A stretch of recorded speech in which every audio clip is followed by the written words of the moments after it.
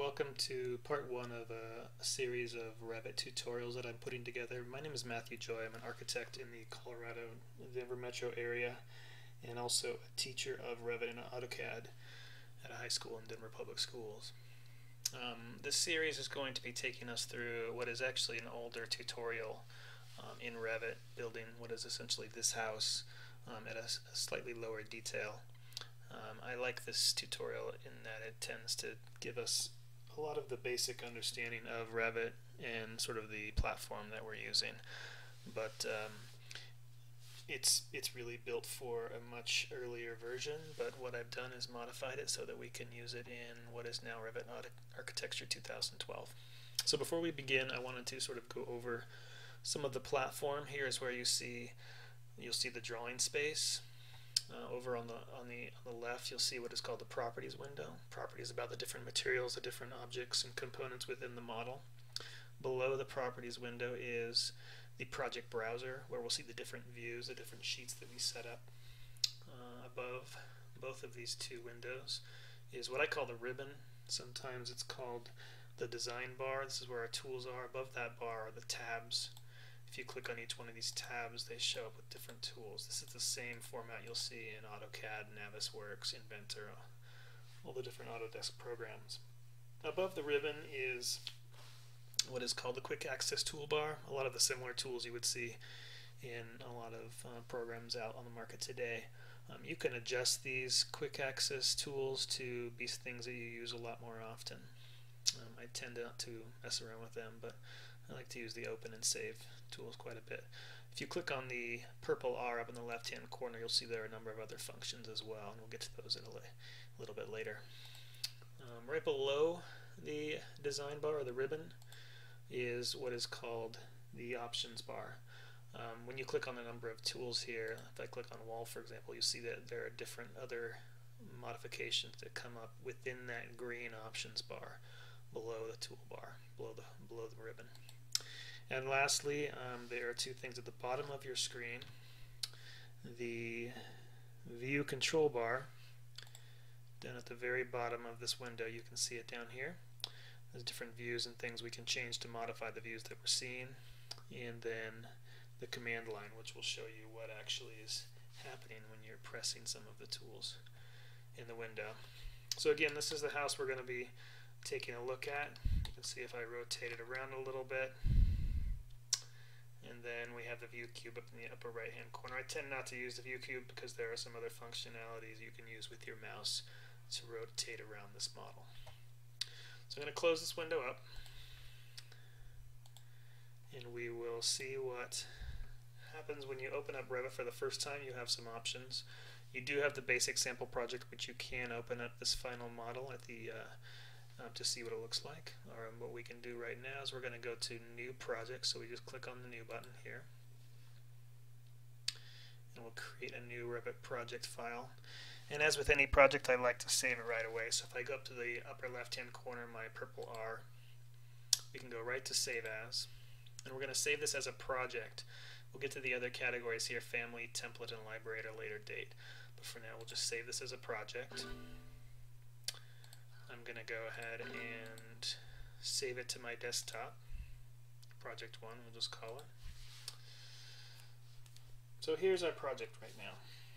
Again, this is the drawing space. And these are you see the elevation tags, or that right now we're in a plan. If you look over in your project browser, you can see how things are laid out right now. You can see that level 1 is highlighted in bold there.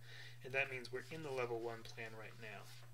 Obviously we haven't drawn anything yet, so there's nothing in there. But before we begin that, we're going to go ahead and click into our south elevation.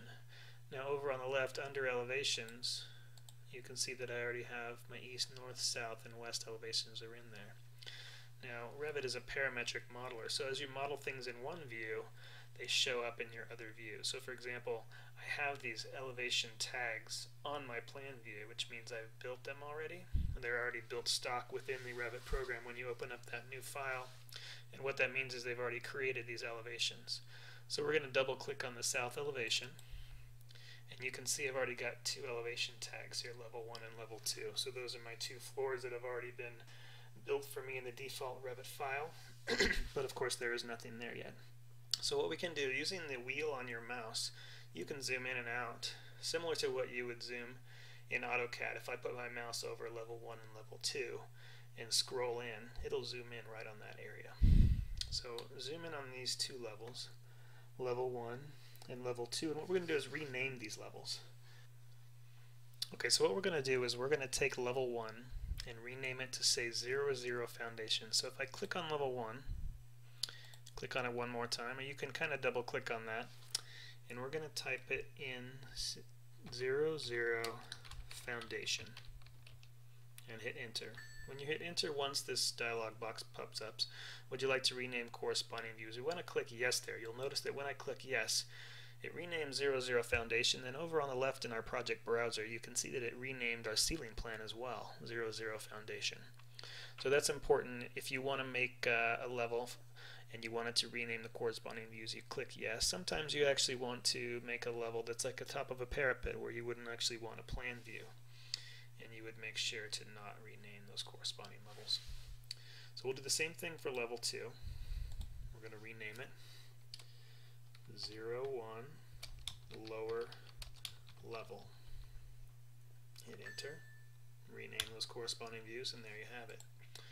So now what we're going to do is we're going to add 2 more levels to this. So zoom out a little bit, and if you push down on your wheel, it turns into the pan button, so you can move your drawing down a little bit. So next what we're going to do is we're going to add a level. So if you look up in your ribbon, click on the Home tab, and over on the far left you'll see the level button in the datum category. Now if I click on level, you'll see that everything turns green in the ribbon that we're using the tools, and then below it is the green options bar. So right now there's 2 draw tools. One is the regular draw line tool, and the other one is a green line with an arrow over it. That's the pick lines tool. Now we're going to use the pick lines tool, and then in the green options bar below the ribbon, we're going to change our offset to 10 feet. Right now it's set at 0 feet. So now that it's set at 10 feet, if I move my arrow down over the top of my lower level line, you can see that it wants to add a level either above or below based on that blue dashed line that appears. Now we're going to add a level that's 10 feet above this 01 lower level. So once you put your mouse on there and you see the blue dashed line, you just click on that lower level and it adds a level here. So we'll do one there, and we'll do one more right atop level 3. Make sure that that blue dashed line appears above the level 3 line. And there you have level 4. Now we're at a very important part in how you manipulate these drawings. Now if I was to continue to click on my screen, it would add more levels. What's always important is, if you remember in AutoCAD, the escape button's your best friend. To get out of a command, you can hit escape. You can do the same thing here in Revit, but ideally you want to go up to your ribbon on the far left and click the modify button. What that will do is get you out of the command and back to sort of a default setting. Okay, so now we have these 4 different levels. We're going to first rename our level 3 and level 4. Let's rename level 3 to say O2 in tree level, and rename those corresponding views. Now I'm not capitalizing these names. You can if you would like to. Whatever your standard practice in your firm is perfectly fine. And then level 4, we're going to label it O3 roof. So there are 4 elevation tags for our 4 different levels. Now you might have guessed that because we were able to change the name of the levels, we can also change exactly where those levels exist off of grade. So what we're going to do is we're going to actually change their elevation height. So for 00 foundation, instead of clicking on the label, click on the actual elevation. Click on 0, double click if you want to get in there. I sometimes click slowly just to make sure I've selected the right part of that elevation tag. So I've selected 0 feet. I'm going to change that to negative 14 feet and hit enter. And it drops our elevation down to negative 14 feet. And 01 lower level, we're going to change it from 10 feet to negative 10 feet. Hit enter. O2 entry level, we're going to change from 20 feet to 0. And your O3 roof will change from 30 feet to 10 feet. So now we have our 4 different elevations of our house all set for us.